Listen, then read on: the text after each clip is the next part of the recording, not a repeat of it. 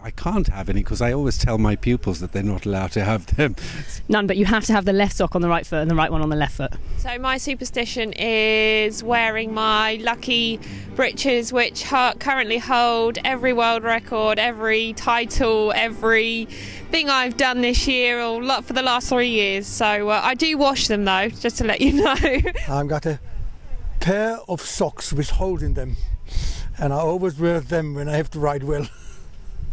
Haven't changed them for years. Magpies, not walking underneath ladders, not coming in and out of different doors at home, basically most of them. I always have to have the reins on the right hand side, the buckle of the reins on the right hand side. And I've also gotten into this habit as well of putting my horse's bandages on anti-clockwise, starting with the near four. Never ever ever cross on the stairs.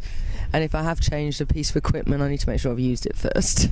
On the horse I rode today, actually, she'd had a new bridle sat in the tack room for, I think, 3 months, but I knew that I had championships coming up and this coming up, so I refused to change it. So she's in a second-hand bridle that we made together from the spare tack. I started wearing these gloves at the beginning of the week, and they, as you can see, are looking pretty mucky, and I nearly changed them today, and I thought, no, I'm going to keep them. Somebody really irritatingly told me that if I dropped a glove, I mustn't pick it up because it would be bad luck. So, of course, with dressage and riding, what do we all do? We'll have to wear gloves. So whenever I drop a glove, I have to find somebody else to pick it up for me. The only thing I do is salute magpies. So, yeah, just a really subtle little don't kill spiders.